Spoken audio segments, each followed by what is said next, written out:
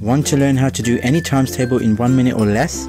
Then click on the link below and master any times table you want. Now on to the video.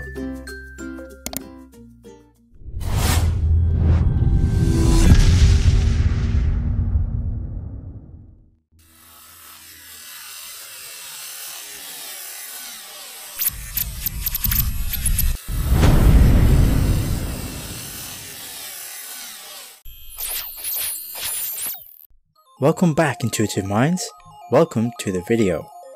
Today I'm going to be explaining how I use maths or mathematical concepts to help me draw. You might be thinking, how can you use maths in art, especially to draw? Well, it's actually pretty common. The following are some of the concepts that I use both consciously and subconsciously to help me whenever I draw. They are parallel and perpendicular lines, counting squares, mapping of the terrain, estimating and fractions, scale factor and enlargement, if applicable, perspective, angles, curvature and lines, as well as straight lines, force, pressure and area. Let's get into it. So what are parallel and perpendicular lines? Parallel lines are straight lines that never touch or meet, whereas perpendicular lines are lines which cross each other at 90 degrees or at right angles.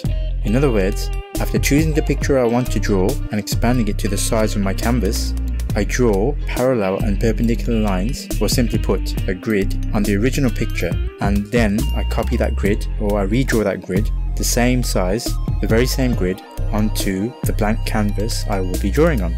I then pick a random point on the original picture where I would like to start the drawing and count the corresponding squares on my canvas, after which I start to draw. I estimate, or I make an educated guess as to where on the original grid lines the starting point is. The grid lines form squares and rectangles. Is the starting point in the corner of the square or rectangle, which make things a lot easier, or is it on one of the surrounding lines of the square or rectangle? And if it is on any one of those surrounding lines, where on the lines do we begin? Is it halfway along the line, or a third of the way, or a quarter? As you grow in your maths ability and in your art ability, you can start to sense the breaking of lines into proportions or fractions. The halfway point of the line is the second best starting point after the corner point of the square or rectangle. Now, as I start to draw, I am mapping the terrain of the original picture onto the blank canvas, which means I am transferring each part of the original map grid onto the new map grid. And since both grids are the same, the scale factor that I am using is 1, or in other words, there is a 1-to-1 scale relationship. I didn't enlarge the second grid, although I could have done. If the second grid I draw on is twice as large, then the scale factor of enlargement will be 2, and so on. There is also an element of perspective, which is the way you look at things, or the way things are seen. So I would ask myself, is the object flat, or is it at some angle? Is it 2-dimensional or is it 3-dimensional? Does it get smaller and converge to some point, or does it get larger? So these are the kind of questions that I would ask myself. So these are all concepts that are considered when I draw. I also consider the angles of the lines I am drawing in relation to the grid lines as taken from the original picture. A lot of the lines that I draw are rarely straight and involve many curves of various sizes. Could be small, could be large, and there are elements of straight lines in there as well. Maybe not for the majority of the time, or the majority of the picture, but there are elements of straight lines in there as well.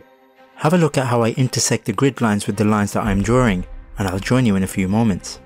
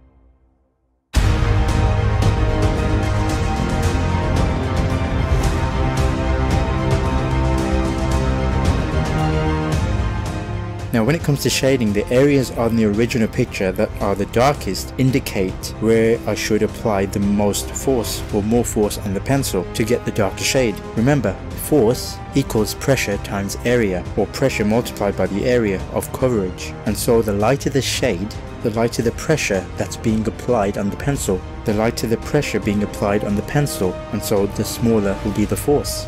So these are just some of the mathematical concepts I use to help me draw. Can you think of any other concepts? Are there any other concepts that you can think of? Let me know in the comments below.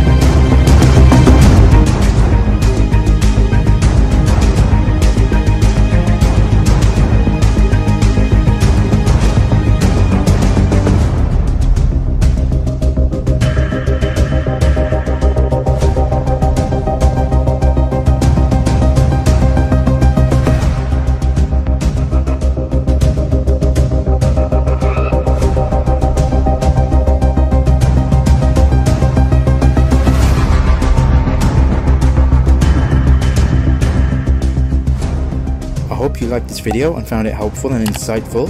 Do leave a like, share any of your thoughts and ideas in the comments, and do subscribe and click the bell for more videos like this.